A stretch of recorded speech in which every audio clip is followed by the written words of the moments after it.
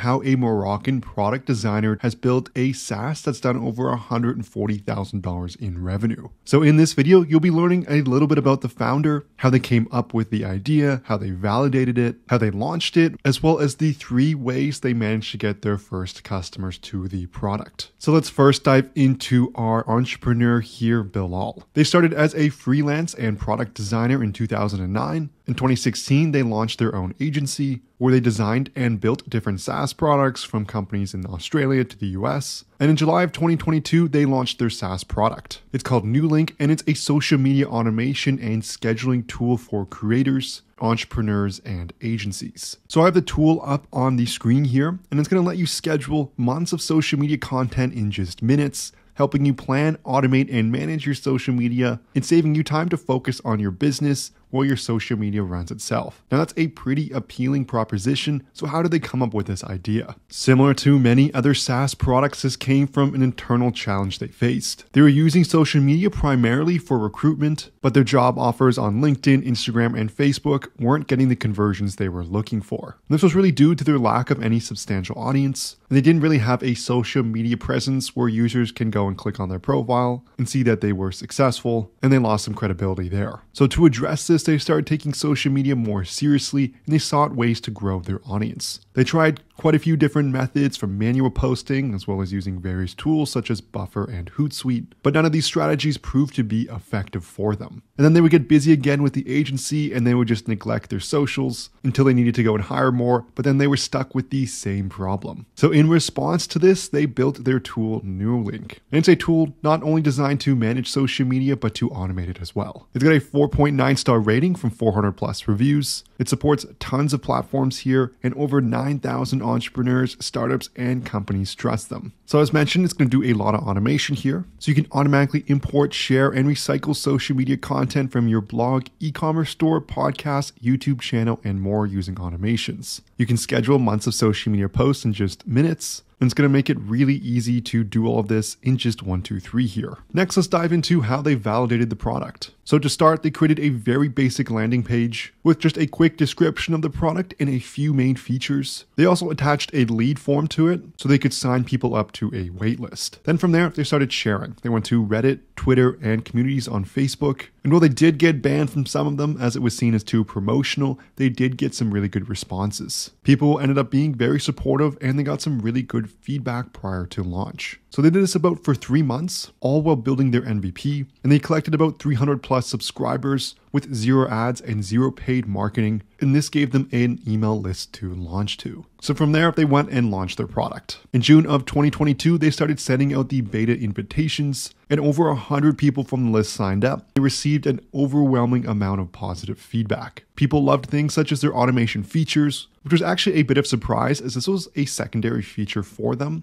in their planning roadmap. So because people had really liked this feature, they pivoted a little bit and shifted their focus to adding as many automations as possible. From there, they received many feature requests, many suggestions, many bug reports, and they were able to take all of this, learn, and build from it. From there, they launched their paid plans, and just a few days later, they got their first few orders. And during their beta phase, they were actually approached by a site called PitchGround, and there was an agreement there where they would launch Nuelink on their platform for a lifetime deal. So in November 2022, they went and launched, and their launch was a success.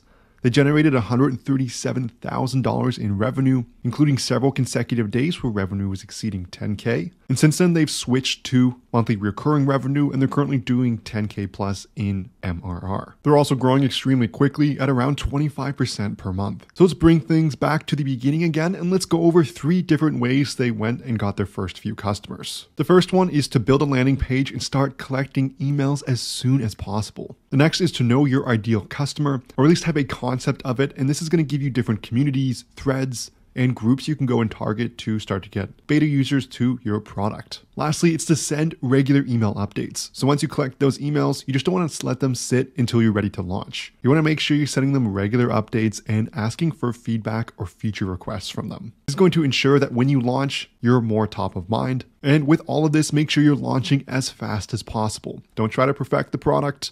launch a simple, minimal viable product that's going to address one core problem, and then you can start getting feedback from real people, which is going to be so much more valuable than just going out and asking your friends what they think of what you've built. Bilal also shared what their #1 growth hack was for building their SaaS. Now is to start building their SEO right away. And because they focus this so early, they're starting to get more and more organic traffic, and people are starting to notice them. Other ways are building free tools and partnering with products that complement yours for more exposure, and this is a win-win as you're both going to increase your customer bases. In terms of the biggest lesson they've learned so far, is that you should never go and build a SaaS product and just expect people to come. A SaaS business is so much more than the tech stack behind it. You have to have a superior product, you have to market it right, you have to teach people how to use it, and most importantly, you have to provide top-notch support. Bilal also has some great advice for aspiring founders of a SaaS product, and that's to prepare your MVP or minimal viable product to the best of your ability while making sure it solves one core problem. Don't launch with a half-baked product, instead try a fully baked half product. So cutting back on that feature set and really just addressing one core issue.